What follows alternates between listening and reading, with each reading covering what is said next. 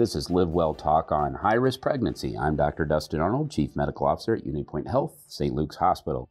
There are many risk factors that contribute to high-risk pregnancies. Here to dive deeper into this topic is Dr. Stephen Pedron, physician at UnityPoint Clinic, Maternal Fetal Medicine. Thanks so much for stopping by. It's a pleasure. Morning. Good morning. What is considered advanced maternal age or high-risk pregnancy? No, I was hoping you would ask that. I saw a patient this week who said that she had been tagged as a geriatric pregnancy. And I forgot that I wasn't an attorney and raised my hand and objected strenuously. And then I did some homework this week trying to figure out where that expression comes from and looked up the word geriatric, and that's old people. And I thought, well, that's me. I'm geriatric, but pregnant patients aren't. And this designation of advanced maternal age is arbitrary. It's a statistical consequence of the intersection of the curves for the risk of amniocentesis and the risk of Down syndrome. It's just an old statistical convention, and it really doesn't apply. Advanced maternal age is 35 and above, but it's should be much more about the suitability of the mother to sustain a healthy pregnancy. Is she going to make it home alive and well? If she's 45 and she has a good heart and good kidneys, she's going to do fine. And if she's 25 and she's got lupus or bad diabetes or hypertension or chronic kidney disease, then she's older than she should be to sustain a healthy pregnancy. Then there are fetal issues associated with advanced maternal age, and that's this increasing risk of Down syndrome and other chromosome problems.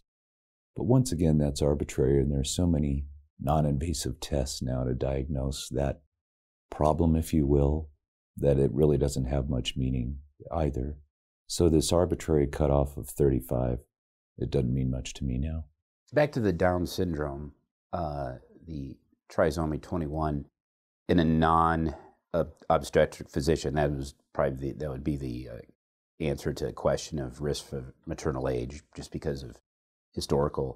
Are there, in the other chromosome abnormalities also increase with maternal age? Yes. Okay, so not just Downs, all of them do. All of them that I'm aware of increase in equivalent fashion due to some good old-fashioned genetics, non-disjunction. Those eggs are created when, as my wife would say, the woman was a baby in her mommy's tummy. They're created by 20 weeks, and then they're suspended in a state of disjunction, meiosis, and getting ready to be down to their haploid number of chromosomes and forming eggs, and men are, of course, forming sperm. And that all happens when women are themselves fetuses, and that process degenerates over time, breaks down, and as women age, then that process becomes, mishaps occur. How about the man's age, the father's age? Is that a risk factor for? Yes. I think I've read that before. It is. It's a risk for other things, and that's, the data for this is murky. They are not at risk for non-disjunction because men are continually producing new sperm. They're continuously producing cells, gametes, with half the number of chromosomes to combine with those eggs that have half the number of chromosomes. So their problem is a different one. They're at risk for autosomal dominant disorders, neurobehavioral disorders. Some people are saying autism now. So there's a whole different spectrum of increasing risk with increasing paternal age, which by the book is 40 years. 40, so 35 for women, 40 for men. What's the oldest age that you've cared for of a woman that had a baby? Oh, I want to say 55 maybe. 55, wow. I have a couple of 49, 50-year-old patients right now. That is amazing.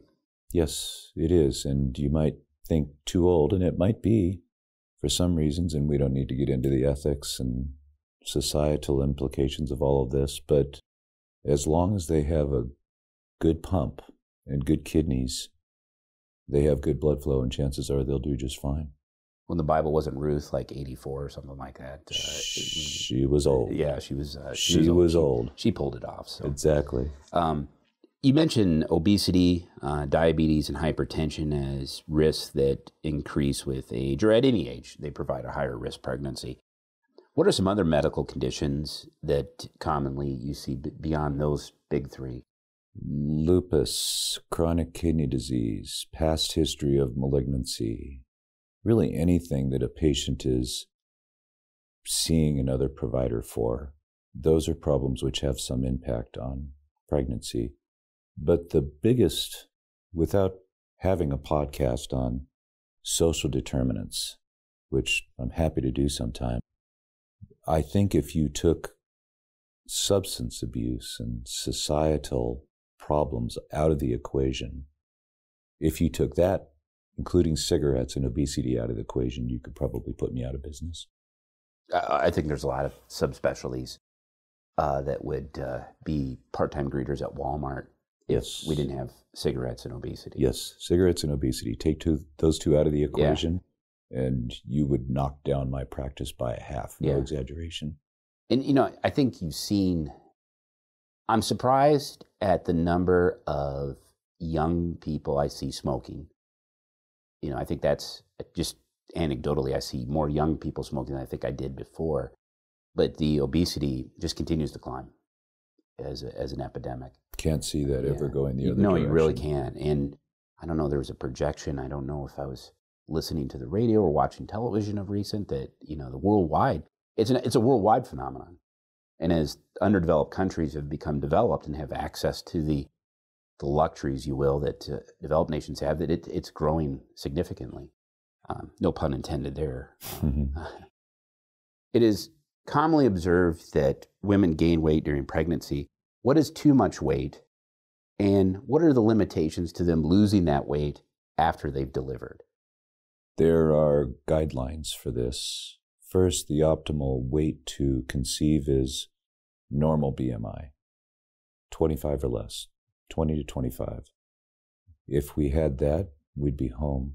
The optimal weight gain during pregnancy is predicated upon your pre-pregnancy BMI, but roughly speaking, 25 to 35 pounds for a singleton pregnancy.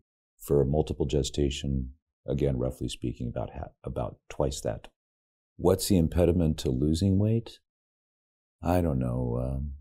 Habits, stress, life, childbearing, lack of motivation, poor dietary habits, lack of guidance. I think that that's one of the ways with our diabetic patients that we can really impact their long-term health is get them onto a good dietary habit. The whole family during pregnancy, and maybe some of that will carry over. But the strategy to lose weight is not very complex, actually. You just knock out 500 calories a day, and that's 3,500 calories a week. And you will lose a pound a week, which is sustainable. It's wise and sustainable. But it's tough to do that. People love to eat, I guess, and it's a part of our comfort. It's social. There's social, emotional aspects to it. That is so true. I know when my wife was pregnant with both our daughters, I was so excited for her to have these cravings where she'd send me to Taco Bell in the middle of the night, and that way I could eat Taco Bell in the middle of the night.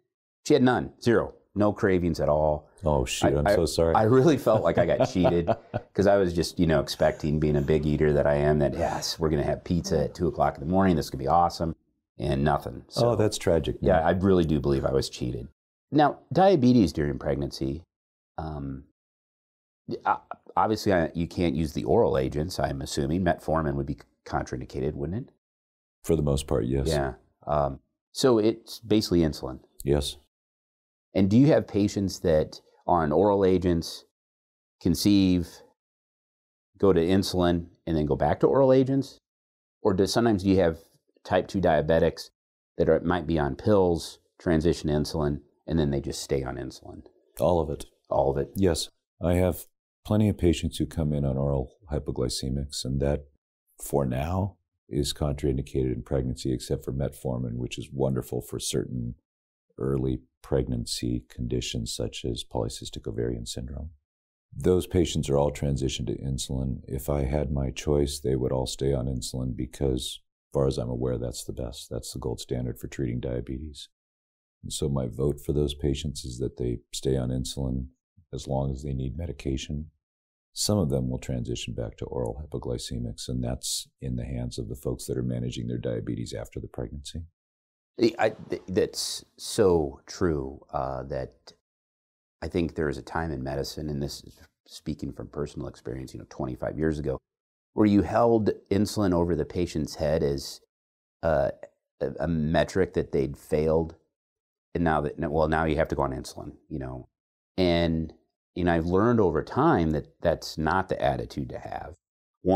Some patients try really hard, and then despite that, they go on insulin, and it's not their fault. But the sooner they're on insulin, other than the hyperinsulinemic state you can see with some type 2s, which is usually a calorie problem, not an insulin problem. You're right, insulin, better control, quite frankly, easier to manage. I know the needles scare some people, but you're absolutely right. Once you can get them on insulin, I think it's a better outcome for the patient. You nailed it. Patients and providers resist that, and they resist it because they feel that they're a worse diabetic when they have to take insulin. Yeah, I always say it becomes real. Right. It becomes real. Yeah, I think so. Taking a pill, and you get your A1C checked every 3 to 6 months, and you go see the doctor, but then once you have to start injecting insulin, it's real then, and that's a big emotional transition for the patient. But you see those patients a year later, and they're like, why didn't we do this 3 years ago? Right. Because I feel better, my A1Cs are better. And I think when you're on insulin, you check your blood sugars, right? And then you start to observe, wow, that sugar-coated breakfast cereal makes it go up X amount. And so they see this cause and effect, and they start to put 2 and 2 together and start to avoid those foods. Exactly. If patients will pay attention to this, absolutely, then they can actually become keen on the detail that they can get out of it just by following what happens in response to what they eat and how they treat themselves, or a little bit of exercise after a meal. It's really kind of fun once they start to get into it. And as I tell them, it's the way to get them old watching their grandkids grow up. But that expression that it just became real, I think I might just use that. Yeah. We call that nursing home prophylaxis when people take care of themselves. That's what that's a great expression. Internal medicine world, we call it. You mentioned singleton and multiple births. Should a family that's having twins or triplets, should they see the maternal fetal medicine specialist just by default because it's a multi? I think so. Okay. Yes. That makes sense to me. Yeah, they should. For twins, a healthy twin pregnancy, maybe once, just for a good close look at the pregnancy and a set of recommendations. For other higher risk twin pregnancies, shared placenta, multiple gestation, I should probably see those patients regularly. And there's a lot of patients that I could and should make a difference for, and oftentimes that's just a one-off. It's a appraisal of both the mother and the fetus, and it's a set of recommendations on the chart, and after that, it's call me if you need me. Right. Well, that's just good advice there. What are the common screenings during a high-risk pregnancy? Not every patient gets an amniocentesis, do they? No. In fact, in this day and age, with all the other non-invasive tools that are out there, we do, maybe 1 a week, 1 a month. We're not doing that many amnios where I used to line them up and do them 6 a day. But there's so many other great screening tools, genetic screening tools that are out there now, including nuchal translucency, first trimester screening, serum multi-analyte screening, integrated screen, sequential screens, detailed ultrasound. These are all different strategies and schemes to screen for something, a genetic problem, a growth problem, a blood flow problem. There are a lot of tools out there for screening, and then obstetrician gynecologists have all have their own subset of screening in early pregnancy for blood type and antibody and diabetes for obese patients. There's some pretty sophisticated strategies available. So let me ask you this question. Because I know this happens, I've had other guests, and I have colleagues that I've heard these stories. No prenatal care whatsoever. They show up, they're pregnant. They're delivering. Can I, if I was an obstetrician, can I still call you and say, hey, I have someone here that has high risk, and it's go time? Is that still a time when the maternal fetal medicine specialist can help? Absolutely. Okay. You can call me anytime, day or night. Everybody has my cell phone. I'm always available at the drop of a hat, so okay. I'll come for anything. You name it. If it's a patient who needs something early in pregnancy, fine. If there's a crisis in labor and delivery, call me. If you've got a patient in the ICU, I love the ICU, so I'm available for anything. Well, that's outstanding. This has been really great information today. I want to thank you for taking time. I know you have a busy schedule. This is Dr. Stephen Pedron, physician at UnityPoint Clinic, Maternal Fetal Medicine. For more information, visit unitypoint.org. Thank you for listening to LiveWell Talk On. If you enjoyed this episode, don't forget to subscribe, and if you want to spread the word, please give us a 5-star review and tell your family, friends, neighbors, strangers about our podcast. We're available on Apple Podcasts, Spotify, Pandora, or wherever you get your podcast. Until next time, be well.